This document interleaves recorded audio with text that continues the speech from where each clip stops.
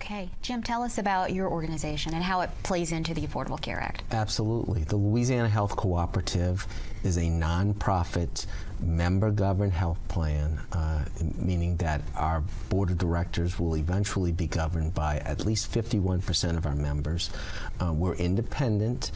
We came into existence as a result of the Affordable Care Act through loan money from the federal government, meaning we have to pay it back over time through membership and premium that we'll be collecting from our members.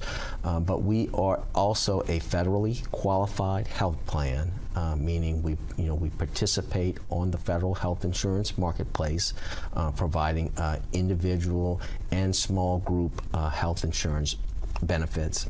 We will also provide, though, individual and small group health insurance benefits off of the federal health insurance marketplace. So we're also in the process right now of credentialing over 385 independent agents and brokers that will be working with us throughout the state of Louisiana and offering those products as well. So we are provided throughout the state, in every single parish of the state of Louisiana. We provide point of service and HMO type products. Well, let me jump into the discussion, and just to make sure our viewers understand what each of you do. Your job is to, well, your company is a sort of a new kid on the block. You're competing with Blue Cross Blue Shield and all the other insurance companies that before Obamacare or the ACA,